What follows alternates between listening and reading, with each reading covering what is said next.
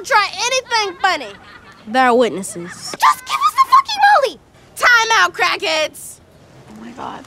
So you grew up here in LA. What were you like when you were 12? I was doing like children's groundlings and like, you know, like I was hanging out with my parents. I was not ready to journey to being a teenager yet, and some of my friends were inviting me to parties where there would be like one beer there, and I'd be like, I'm not ready for that yet. So it took me a couple of years to get to that point.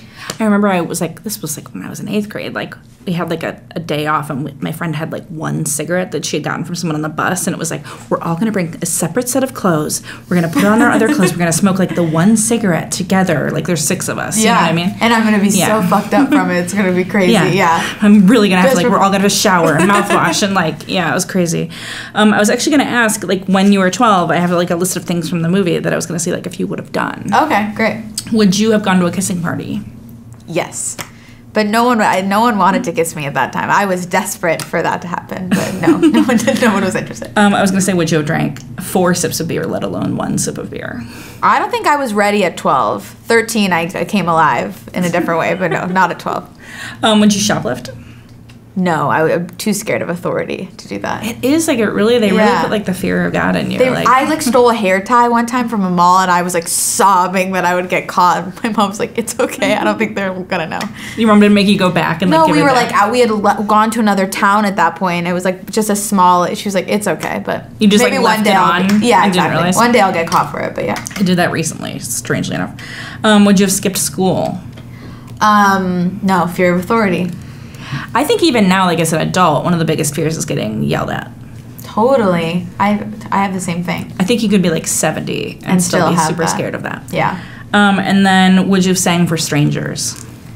Yeah, because I was in like a children's theater group. I would have loved to. They would have been like, you can stop. I'd be like, let me keep singing for you.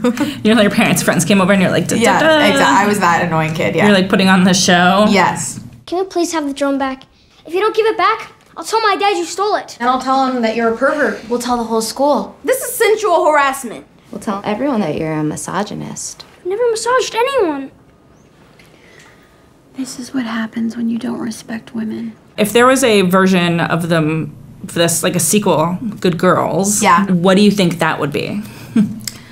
Oh, that's such a good question. I think that I would love to see a movie about women, like maybe a little bit older than this, learning that like it's okay to be sexual and like you don't have to be embarrassed by that, and like it's okay to like to find out what like is good for what feels good for you. And in high school, like I feel like that is still such a taboo thing in women, or like I don't know, just owning their sexuality in high school. I think I'd like to see a movie about like high school girls owning their sexuality, which is kind of Booksmart, this movie that I was in. But I think like female friendship and discovering their sexuality more of movies like that would be super refreshing. Yeah, I totally agree. And like not like, I mean, I'm trying to remember the name of it. There was one about being 18, like graduate, you know. Yeah, exactly. But I think it's a little younger. Totally. When you first start to explore your sexuality in like the beginning of high school, you still are just like so embarrassed and you don't want to like ask any questions. And I don't know why that is still a thing. Are you still friends with people from when you were younger? Yes.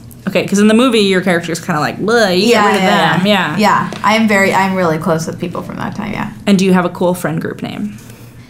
I have a group chat with my friends called Oh Baby. I don't know why, but yeah. We could spy on my neighbor. She's a total nymphomaniac. Hey, Stranger Things, go fuck yourself!